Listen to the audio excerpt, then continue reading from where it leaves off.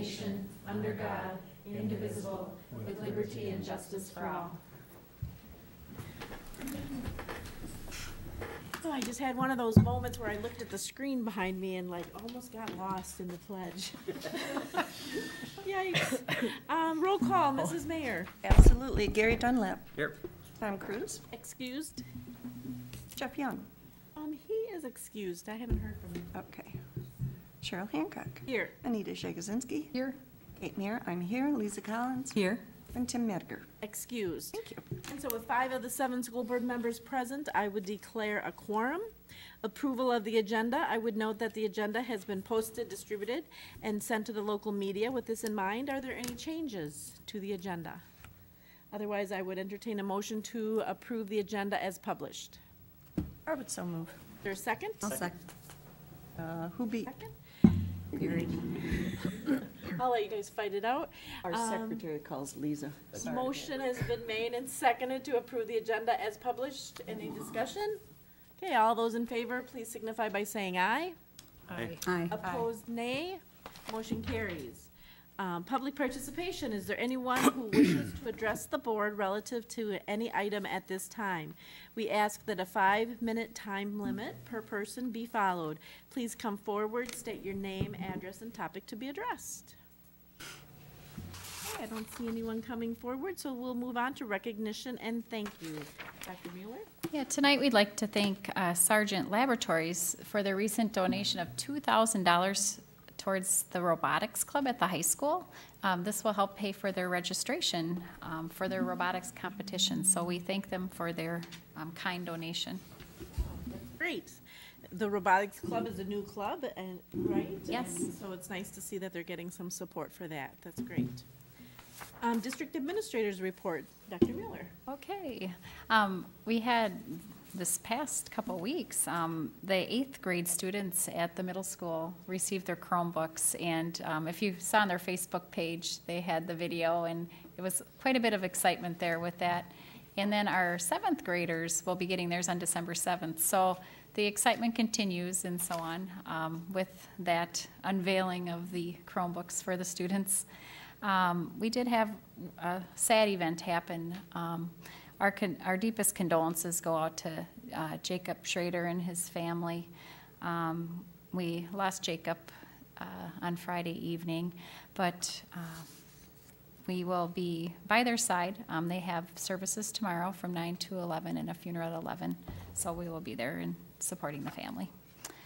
Let's see, we are working on the unveiling of our district Facebook page and our building Facebook pages. The principals have been working very hard.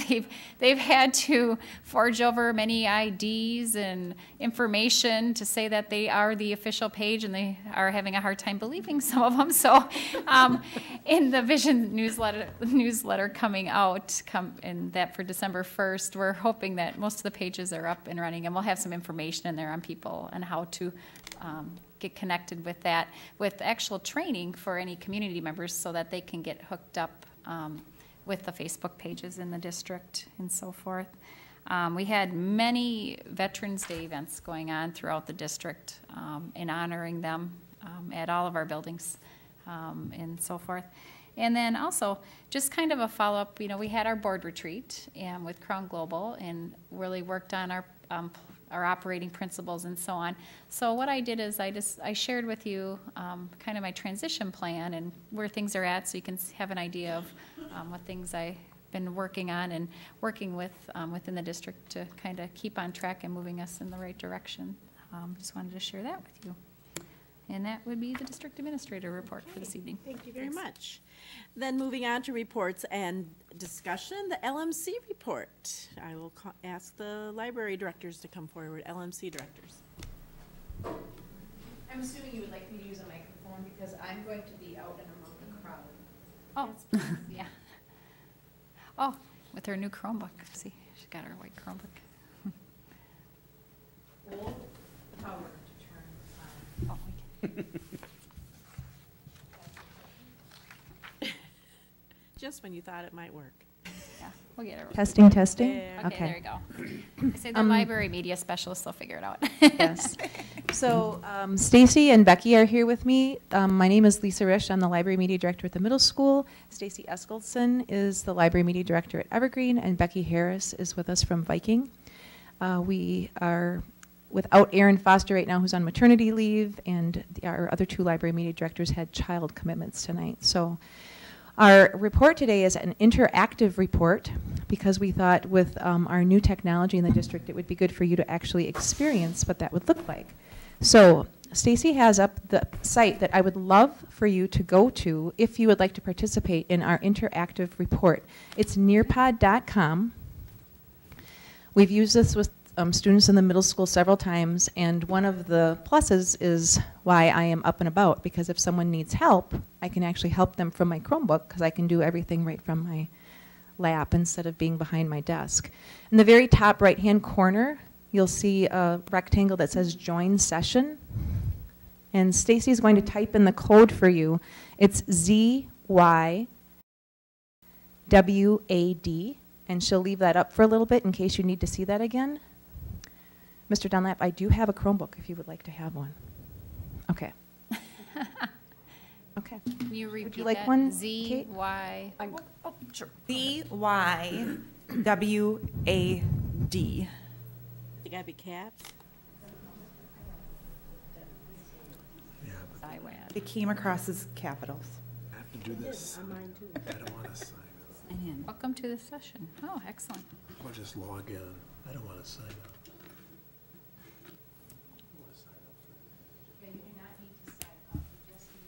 Use that code to get into the session.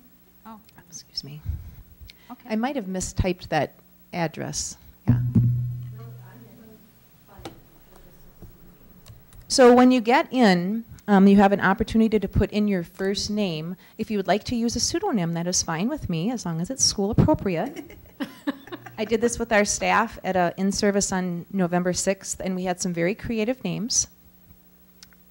When I do it with students, of course, I require them to use their first name and also a class session. And a nice part about this program is that I can see results on my device. So as students are answering questions, as you will be as well, I can see what they're answering. So if you could just look at me when you're logged in and ready to go and you've entered your name, I'll know you're ready.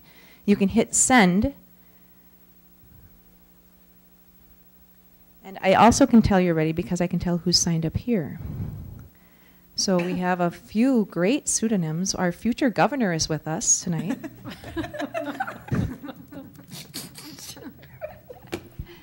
That excites me. Yes. Good night for autographs then. Yes, I agree. So thank you for having us tonight for the annual School District of Holmen Library Media Report. We are happy to talk to you about our program. We think of this as kind of an advocacy piece, and we like to brag a little bit, so please bear with us while we do that. What we're going to be doing today is looking closely at our library media program and how we do things beyond just checking out books. And you'll notice that we're trying to focus a little bit on our vision and mission tonight. Or something funny. Chicken master. So our mission is to commitment to learning. We are very committed to learning in our schools, and one of the things that you need to think about is the fact that it's hard for us to list everything we actually do for teachers and students in our schools to keep learning active. We are very, very busy. It's not a quiet place like your past library might have been in your own schools. We are a hub of learning.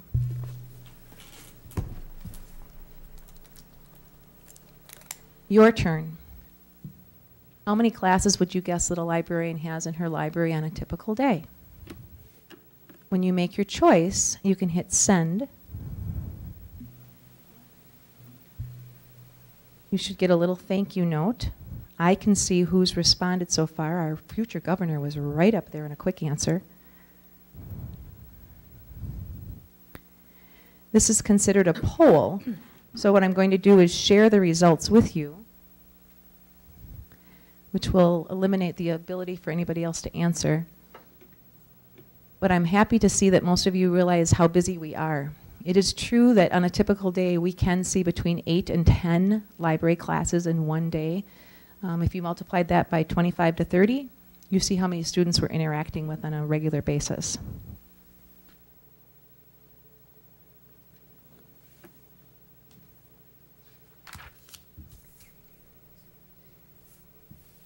A little quiz for you.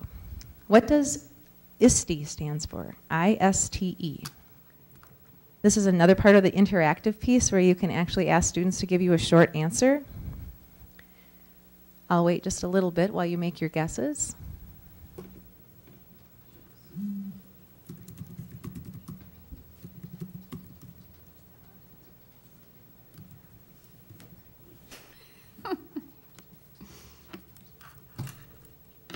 Thanks for not giving away the answer, Stacy. I'll give you about 10 more seconds, and then we'll move along. Some people may not know that answer. If I were in a real classroom, I would be spying on you. But in order for your privacy, I'm trying to not walk behind you, but it's definitely out of my nature to not walk around and look at people's screens. So. Okay, I'm seeing some answers come through.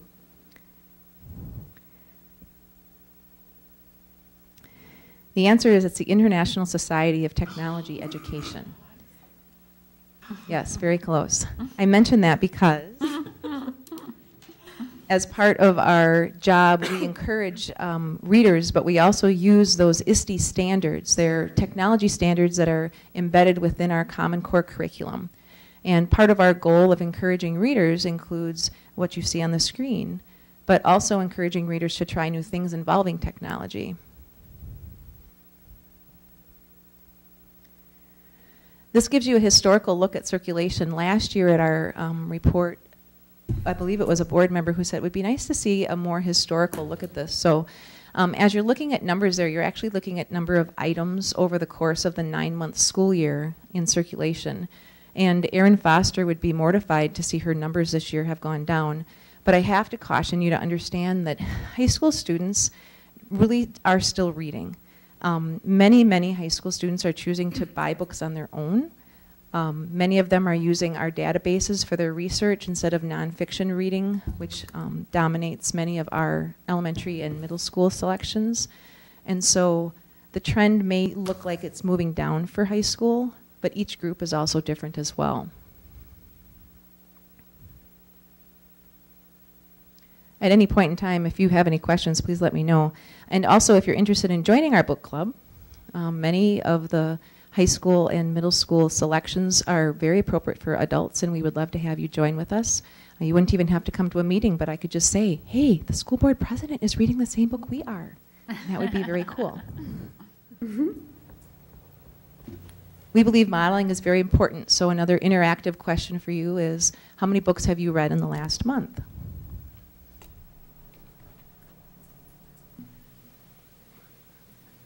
This is another thing that I could share with students so they could also realize that there are many of us. Does this have to be I read by myself? Right, right. Between my granddaughter and I, we read a book a day almost. So. You would be in the hundreds then. Would have to have more than 5 pages. pages, yeah. Age appropriate? Yeah. Gives you an idea that many of us are readers. A large part of our job is also focusing on digital resources.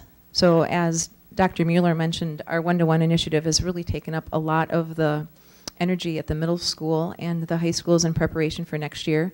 That doesn't mean that our elementary schools are not using technology. For instance, we have a database called Safari Montage that we use to enhance our video curriculum, and we're averaging, that was the record count for the 2014-15 school year in number of video clips. So it is an expensive resource that we use, but if you looked at the number of video clips that were shown and imagined us needing to pay between $15 and $20 maybe for each DVD, you can see how it's a very cost-effective choice. It's also nice because Safari Montage does clips instead of full-length, well, there are full-length videos, but many teachers use the clips so that they can just show a short amount of the video that really enhances what they're trying to teach in their curriculum. Elementary is especially focusing on ebook demonstrations, and Becky does that often in her library, showing students what they can use online for ebooks. In the middle school, what I've noticed is that ebooks and audiobooks as well, students tend to use them kind of as a last resort if the book that they want isn't quite there. Our students still tend to want to have a book in their hand. I thought it would be interesting for you to know about the Common School Funds, which fund that Safari Montage purpose. This is a fund that's provided for us by the state of Wisconsin going back to 1848. And we receive a lot of money for this that we use for very scripted purchases. We can now use them for technology purchases, software purchases, and book purchases, as well as the cataloging for our materials. But for instance, if we needed a new television, or if we needed book supplies like tape and things like that, those purchases are not followed underneath this rule. So this shows you the ability to use the drawing feature. Using the drawing feature, there's a little menu at the bottom. If you click on the pencil, would you write in your estimation about how much money the Holmen Libraries received as part of that Common School Fund in 2015? What I'll see on my screen is your beautiful drawings. This was a little more fun when I did it with 6th graders and told them that they could draw whatever they wanted.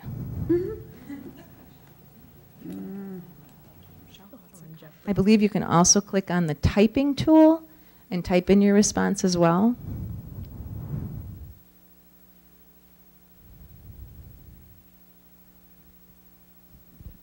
I have one answer coming in.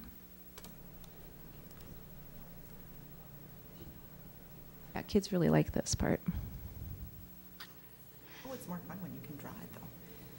I'll give just a few minutes for people to submit their drawings, and then we'll move on. A few more seconds.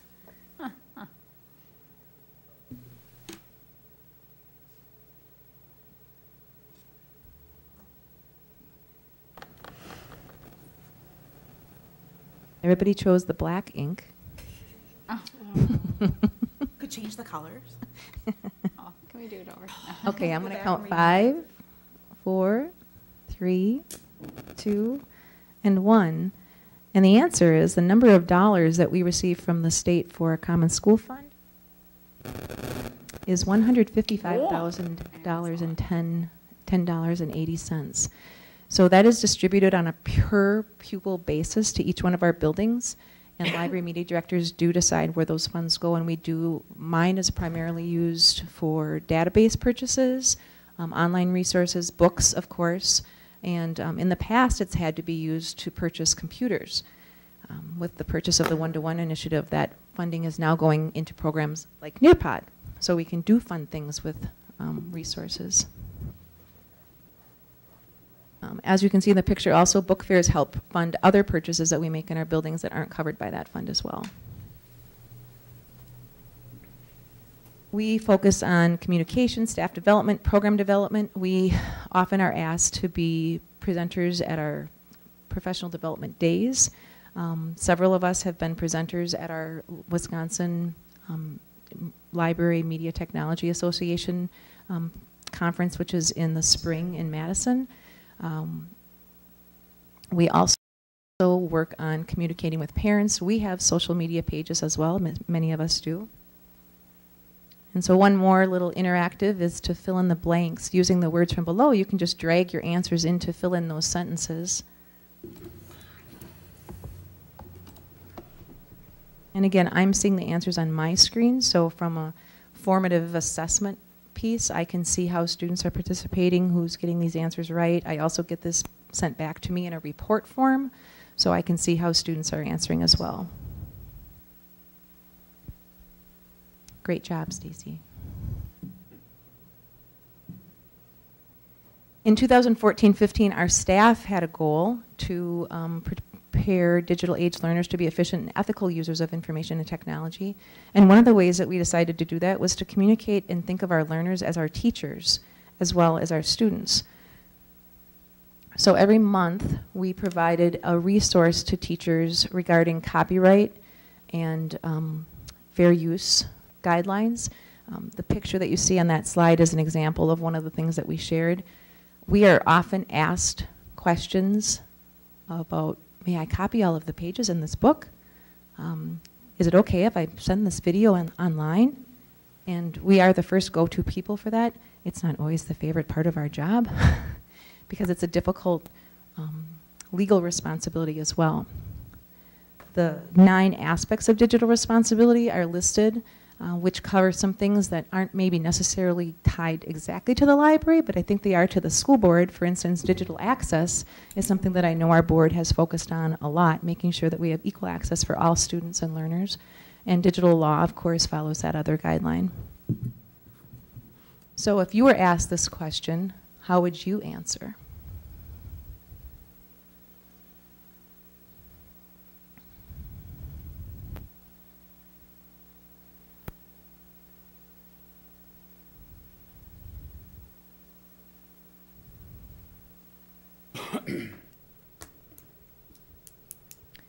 So the correct answer on this is that this would be considered an illegal use of copyright material.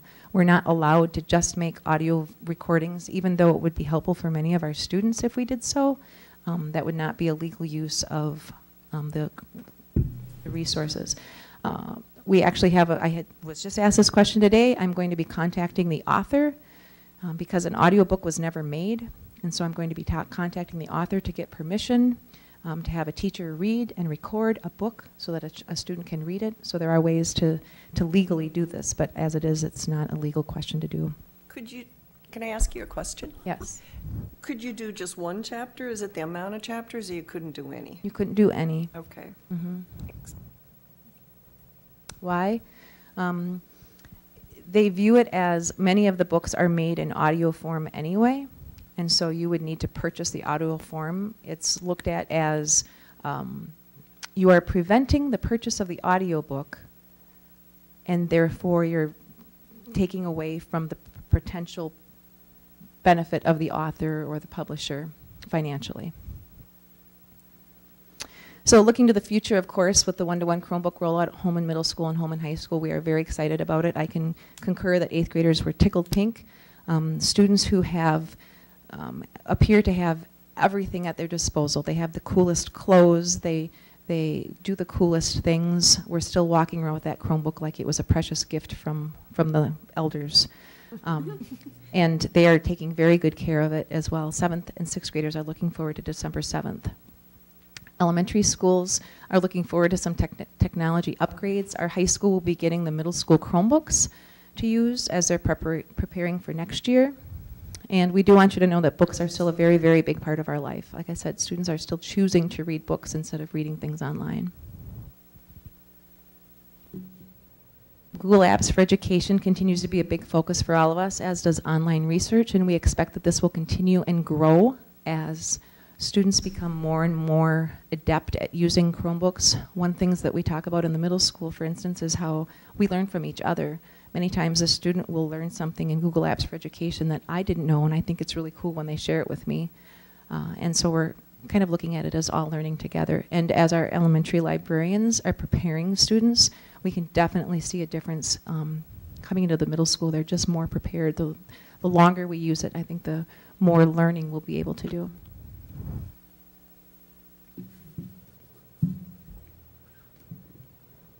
We welcome any ideas for future reporting. If there's something that you think of and think, oh, I'd like to know a little bit more about that, we would love to know a little bit more about that. And we thank you for your continued support in our libraries.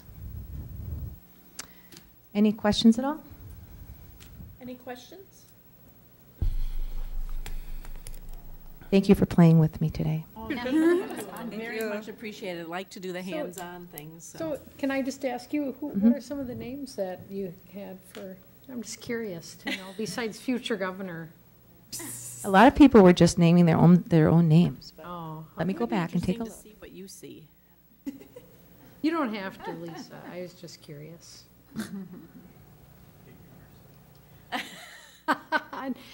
You don't have to. I thought they would just pop right up and you rattle them off. No, most people use their real names besides the future governor. Okay. You know, I think in the future too, as the one-to-one is implemented, to know how is it done, implemented in the classroom. You know, I'm sure it's going to start slow and then it will be implemented in, 30% of the classrooms and then 60% of the classrooms and then 100%. But as that transition goes, that would be good to hear about, because it's not going to happen all at once. We know that, so. I think that programs like this make teachers excited, and they want to use it as well. So the funding to be able to do that now that we don't have to purchase devices really makes a difference. No, there are small things. When we went to school board meeting years and years ago, I just remember we did something with technology where we all voted, and then you had instant response, those kind of things. And I just think about this instant response where you can see, and you can put it up there for the students to see where were their answers in line without embarrassing them. Right. And so it's okay to have a wrong answer, and then going back and helping them find the right answer. And there's just so many applications beyond just the school board report. So. Agreed. Yeah, it was a little difficult to adapt for a school board report. It was easier to do for the math teacher. Yeah. So, okay, well, thank you very Thank much. you.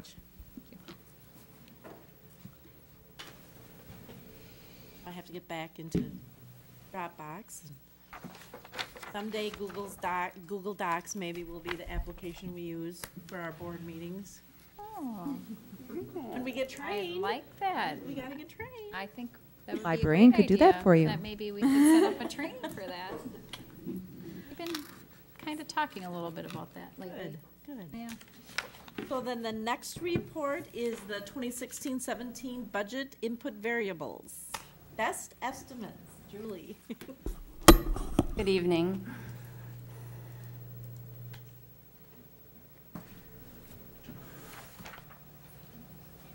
Tonight I'm going to present to you the budget input variables for the development of the 2016-17 budget.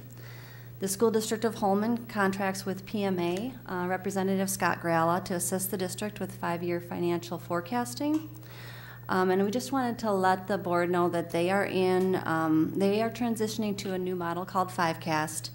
And rather than recreating that format to present budget variables to you, we anticipate adopting PMA's format. It'll be more consistent and efficient. But until they are fully on board with their new model, I have presented it in the Dropbox in a spreadsheet format that you see in front of you. We'll begin with the projected percent salary increases, the first line item. The calculation of base cost for salary negotiations is based on the July 1st Consumer Price Index urban rate. The actual percent will be available in January, so we will use, for fiscal year 17 negotiations, we will use the July 1st, 2016 Consumer Price Index. The rate that we're putting in the projection model for the first year of the forecast is 1/4%. The reason for this rate is because the rate has declined since last July 1st. If you recall, when we negotiated with the various employee groups last year, we were using a 1.62% CPI. Since then, it has dropped to 0.31%. And so we anticipate it may continue to decline, and the July 1st, 2016 rate will be pretty low. The budget input variable recommended for fiscal year 17 is 1/4% with a 0.5% increase in the 4 years following. The next line item is the FICA, which is Social Security and Medicare. This rate has been at 7.65% for many years, and we are estimating that it'll stay at that rate through the model. The Wisconsin retirement rate goes from 6.8% to 6.6% in January of 2016, and so we have carried that 6.6% through all 5 years of the model. We do not project an increase in either the life insurance or the income protection, which is LTD limit insurance. We've kept that at 0%. For fiscal year 17, our prediction on health insurance is a 0%. The reason for this is the proposed change to health insurance plan design, which would include an HSA And so we anticipate any reduction in premium will be offset by an increase in HSA employer contributions. Following the fiscal year 17, 0% in health insurance, we anticipate a 5% year-over-year increase in premiums. And dental insurance, we've entered 2% across the board.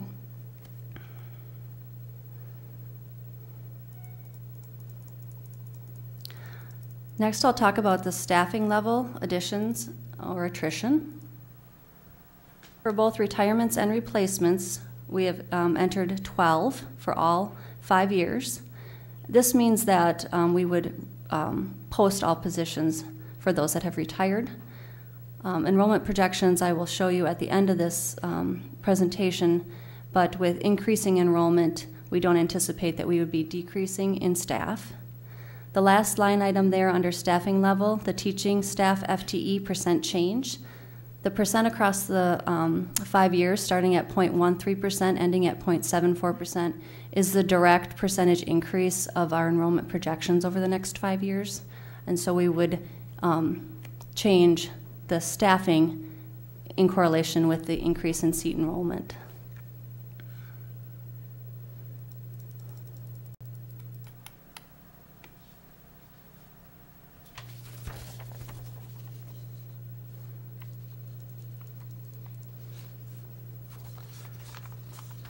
The next area is the non-salary, non-benefit expenditure input variables.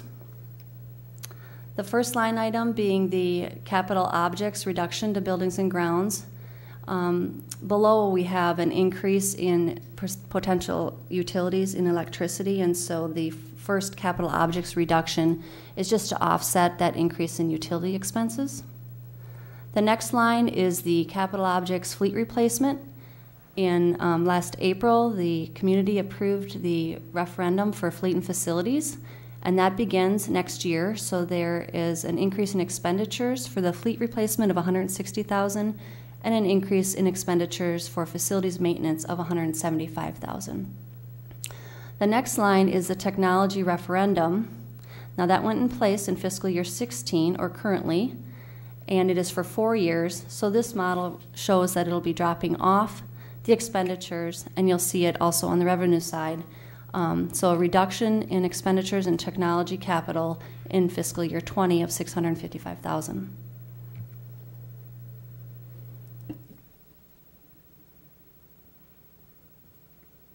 This area shows a projection or input variable for utilities, and we are projecting or using a 0.5% year over year for electricity, both for heat and other than heat.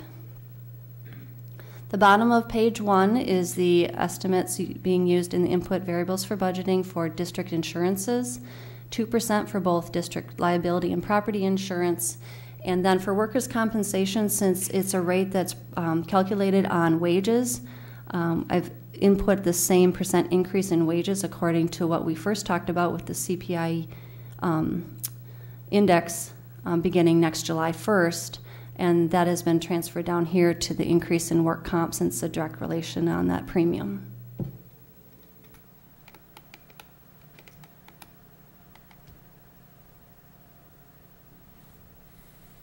Page 2 is the beginning of the revenue input variables. Locally, we've experienced nice growth in equalized property value. Compared to state averages, we've been above, and we've reported that the last 2 months with our budget hearing and annual meeting, and then the certification of our most recent levy. Because of our growth, we are using a 4.5% increase on the local equalized property valuation in each year of the model. Again, because we're adding the $335,000, which is the total of the fleet and facility maintenance expenditures based on the referendum, we are also including the new revenue in fiscal year 17 of the $335,000 based on the referendum. The next line is a reduction in the revenue limit, and that is corresponding with the reduction in the expenditures for the technology referendum in fiscal year 20. According to last May's legislative decision, the per pupil categorical aid goes from $150 to $250 for fiscal year 17. So we've increased the per pupil categorical by $100 for next fiscal year. After that, we really don't know what they're going to do at the state level, and so there's a conservative $0 increase on the per pupil categorical fiscal years 18 through 21.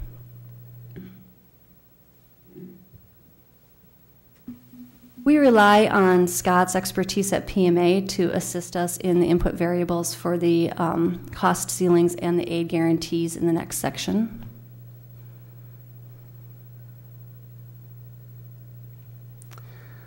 The revenue input variable for investment income, beginning with 2% and then slowly declining over the next 4 years. The open enrollment tuition amount has a small increase over the next 5 years. And then trend tells us that the special education aidable costs will continue to decline. And so there's a small decrease year after year, year over year in the aidable costs for special education. The result in that is a larger general fund interfund transfer to the special education fund.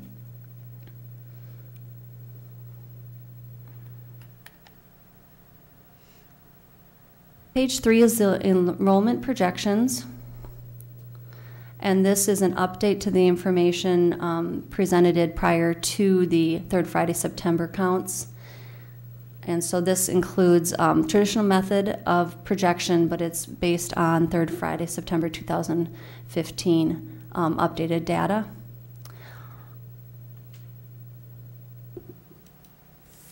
And I want just to point out, just above the open enrollment outline is the change percentage. You'll notice that the beginning with 0.13%, so I'm right towards the bottom of the page here, going across, that correlates with the staff increase, teacher FTE increase that we talked about on the first page of expenditures.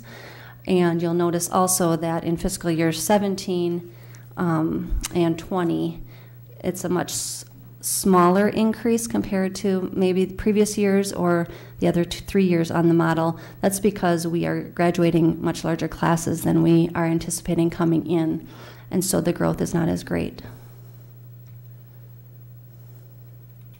Are there any questions by the board? I have a question.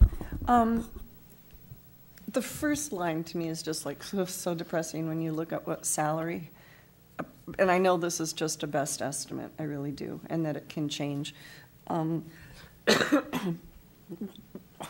What are the odds that it will change and our people can get more than 0.25 salary increases? I'm going to just ask Jay if he wants to speak more about it. What I know from my first experience in going through this last summer, Kate, is that we use the Consumer Price Index urban rate to calculate the base wage increase according to the schedule for our employees. And that's the rate that we begin with for negotiations. And Jay can speak to it too, but I'm not sure if we go over that or what creates an exception to the rule. And I don't know if that's the true question. I will tell you that in visiting with the association president and her conversations in a meeting at Crew, they're actually telling people to expect 0. So this is a little bit above what she tells me that they're expecting down there. And it is just a starting point for us. The board always has the authority to make decisions different than these, but we've talked about this in the past. It's the initial input variables, and you have to have a starting point. And once we have a full set of input variables by the board, the work's not done. It just allows us to then generate an output. What does that then result in as a budget? And then adjustments can start. Right. But this is it's a starting point. I think it's a realistic starting point based upon what I'm hearing from the Crew office and seeing at the Department of Revenue website. Can you recall, Jay, what our starting point was last year? I mean, is this 1.62? Right, that's what I thought. So that's a huge difference, and I'm not blaming anyone who's putting this together. It's a state, and I'm just speaking out as in a public forum because That's very disheartening, as other expenses go up for our staff, and to not see, and it's been a long time when you look at health insurance and everything else in a profession. And to the board's credit, though, you've done many things. You mentioned the health insurance kit, and we've done some progressive things to create opportunities where it wasn't coming in the salaries, to try to deliver it in other ways. But that, I don't mean to detract at all from what you said. Where you saw our utility rates going up 2%, everybody's utility rates are going to go up by 2%. Yeah, my thought was that too, and I think that's something that not everyone understands, is that costs that we simply cannot control have to be paid for. We have to pay utilities. We have to do major improvements that have been on the list for a long time. And my point was, so do the employees. Their utility rates are going to go up 2%, but there's not a 2% increase. Right. Thank you. So I'm going to do a data request.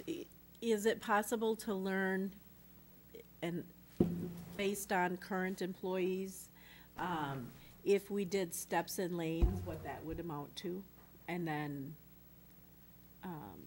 because in the past, we've approached steps and lanes differently than the base wage increase. And so we've chosen to give steps and lanes, or not give steps or lanes, or give half a step, or half a step is what we've done in the past.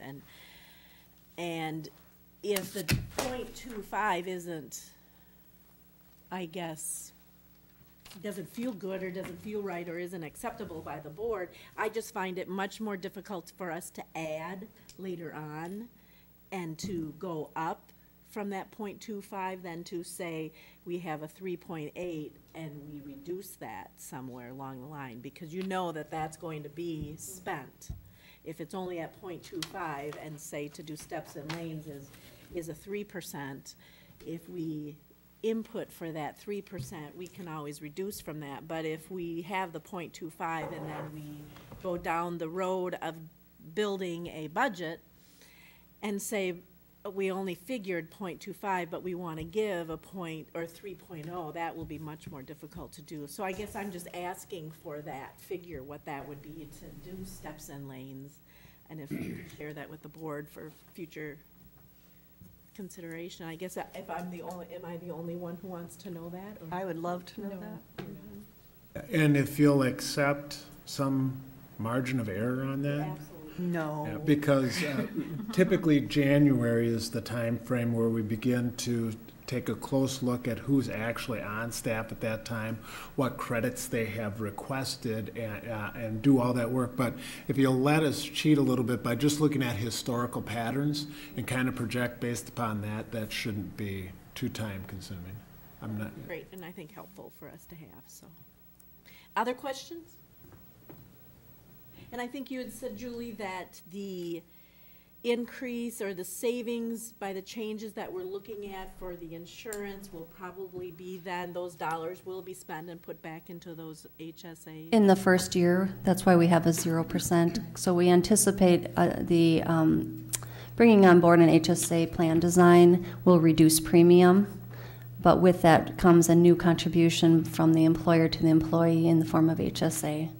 So as we get closer to really what that looks like in the adoption, that would be for next July 1st insurance. So we'd be looking at that in early spring. Jay's already begun looking at that, of course. It's been in the plan rollout for a few years now. Started with some HRA plan design. So as we get closer to that, we'll know more about what that contribution amount is. But that's why we've used 0 for the first year.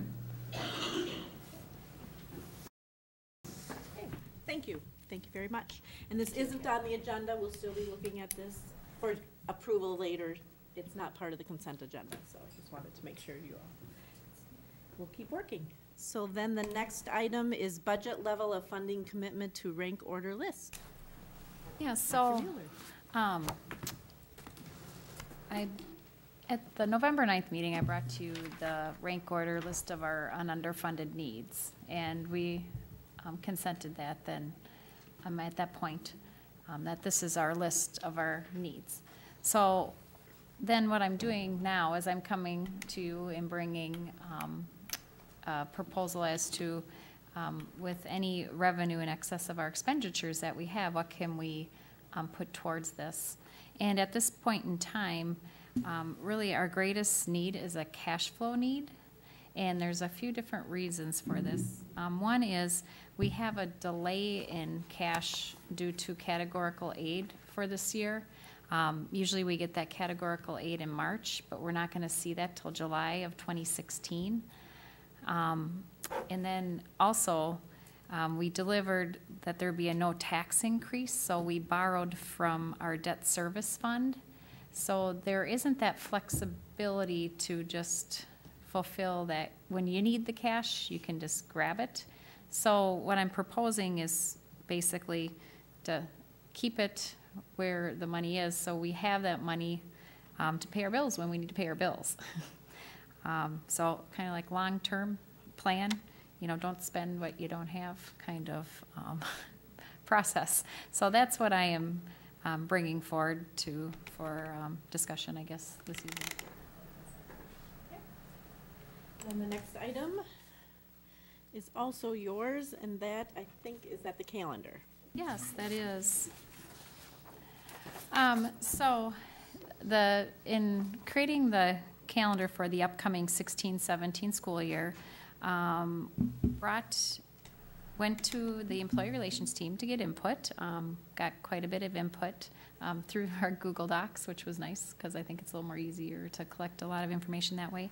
And then also got feedback from our leadership team. And from all the different input, developed the calendar you see before you, which actually has, in brief, 178 student contact days. It has as far as our staff development days, it has our 5 days that we've had, basically 191 contract days for teachers.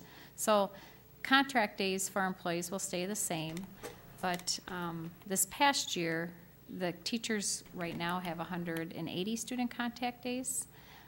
Reason being is we used to have under legislation 180 days of contact time. And we had built in our 3 inclement weather days in that time, so if all of a sudden there wasn't any school, we still had that day and we're all good. Well, now it's based on minutes, not days.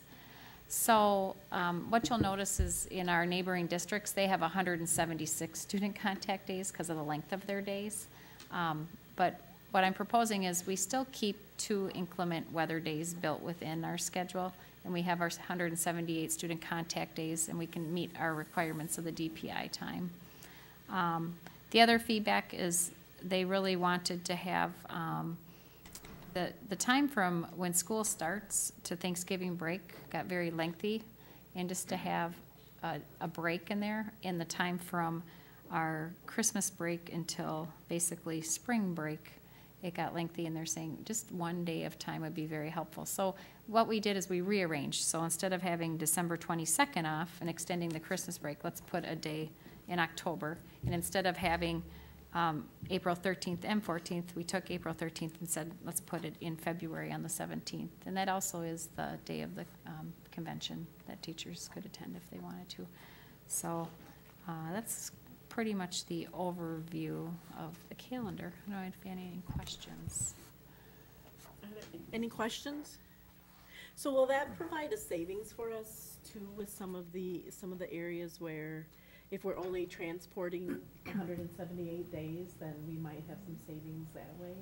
Correct. You'll have savings in a couple different ways. One is the cost of the transportation of students for 2 more days. You won't have that, so it will be a few cost savings. The other savings is when you have a driver right now that maybe has a contracted for 180 days, they'll still have that 180 days. But what we wouldn't have to do, and this is what the logistics will be working out with the supervisors of these folks, is we might have paid someone to come in another day on top of their 180 days to come in and do some driving to practice and so on. That could be done within their contracted time then, so that could be some cost savings. So, yes.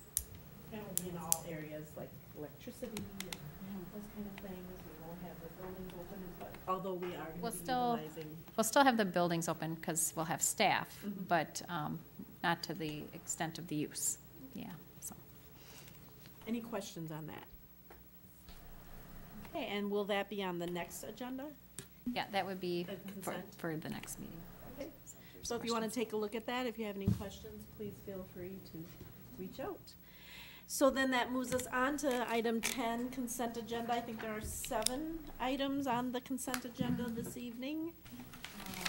Unless you want to have any items considered separately, I would entertain a motion to approve the consent agenda items as published. So moved. Is there a second? Second. Discussion?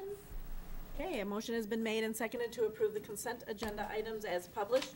All those in favor, please signify by saying aye. Aye. Opposed, nay. Motion carries.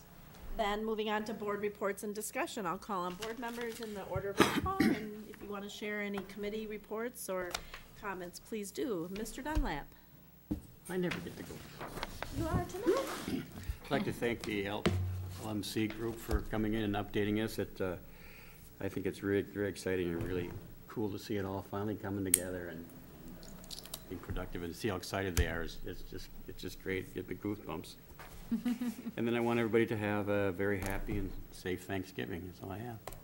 Thank you. Anita Jagosinski.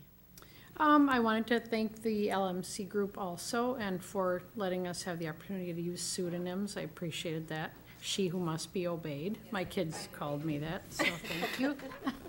And I also just wanted to remind everybody to kind of keep an eye on everything that's going on at your state government level, because there's a lot happening really quickly that affects public schools to a great degree. So please support your public schools. Please keep an eye on that. Please contact your legislators if you care about what's happening and if you would like public schools to be around for a long time, especially with the referendum legislation that's being proposed right now.